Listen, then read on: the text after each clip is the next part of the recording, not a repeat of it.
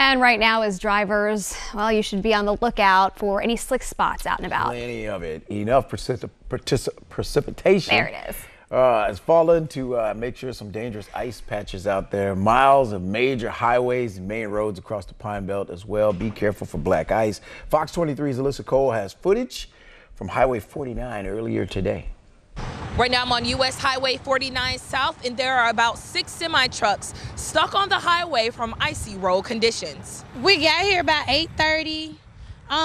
Trucks and cars stuck all on the highway. This truck actually has been bagging up for about 2 hours now. Michelle Green is the general manager of the McDonald's on Highway 49, and she says trucks and cars slid backwards, unable to accelerate out of the ice. I had an employee that was stuck in the middle of the highway. We walked down the hill, pushed him out the way so that he could actually pull up here and park. Some people went inside McDonald's to wait for the ice to melt. Because their vehicles are stuck out here, so they're sitting in the store because their vehicles are stuck and they really don't have nowhere else to go.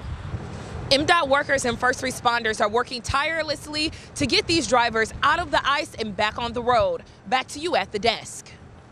And thanks a lot. For more information and up-to-date information on the extreme weather conditions, you can visit the U.S. National Weather Service's Facebook page or Twitter.